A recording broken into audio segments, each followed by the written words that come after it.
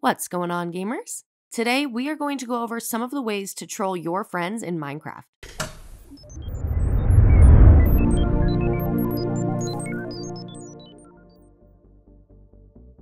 Having fun with your friends in Minecraft can take many forms, with trolling them as a server owner being one of the best.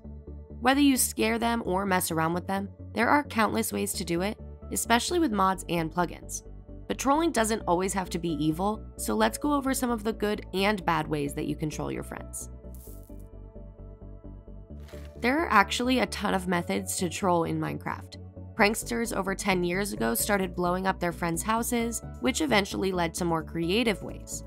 The classic way of trolling players in Minecraft is to use TNT, creeper eggs, and bedrock with cheats or operator permissions. These items can be manually spawned with the give command, or you can simply enter creative mode.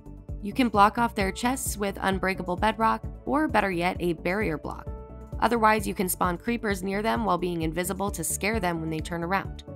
Rigging up TNT with redstone might also be a viable option, since they'll have no idea what they're literally walking into. Instead of using classic trolling methods, you can also use some plugins. For example, using Change Skin X gives you the opportunity to pretend to be them or a specific character. Otherwise, you can use curses to cast them onto your friends, to make them get hurt by water, or by being unable to control their camera. And rather than plugins, using mods might be an even better option.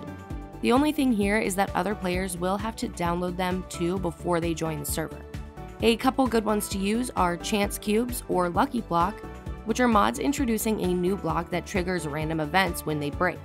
This can be tweaked to always give bad things, like TNT falling from the sky. And these ideas aren't even all of them. There are literally hundreds of methods to troll, so get creative to find the best results. That being said, make sure not to overload your world with these pranks, since it can cause problems for the server, whether that be spawning too many mobs or making your players get too annoyed. But as long as you keep it simple, you'll have a great time and your players will too. Thanks for watching. If you want to see more great content like this, then subscribe or click these videos. Until next time, gamers.